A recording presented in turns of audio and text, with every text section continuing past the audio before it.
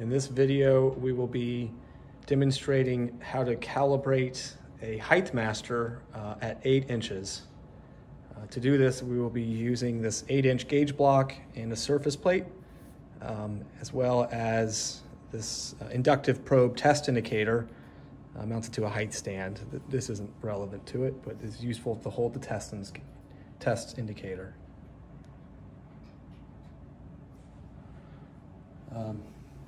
I've already cleaned the surfaces, but you want to make sure the surface of the surface plate, the height master, as well as this gauge block are clean.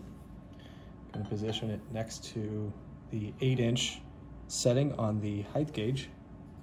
We'll zoom in. And we'll just position them next to each other. Next, we will set this test indicator on our gauge block. So this is now measuring 8 inches. So we've set it. It's pretty good, pretty consistent. And we're going to move over.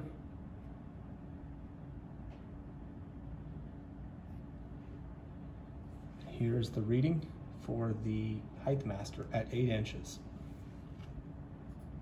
I'll go back one more time. Repeat it on the gauge block, the 8-inch gauge block. Go back over. We get about 65, maybe 70 millionths. So this is low from the 8 inches by about 65 millionths. And also there is a, heat plays a major factor in such long lengths as this. So with measurements this tall and this accurate, I'd let it sit for many minutes, if not an hour, for each measurement, just to really let it temperature soak. Make sure these, I did not add any heat during the handling or touching of these metal gauges. So one other thing to keep in mind. You can check also the depth and the height and the parallel and flatness of this surface just by running the test indicator over it. And there's the reading.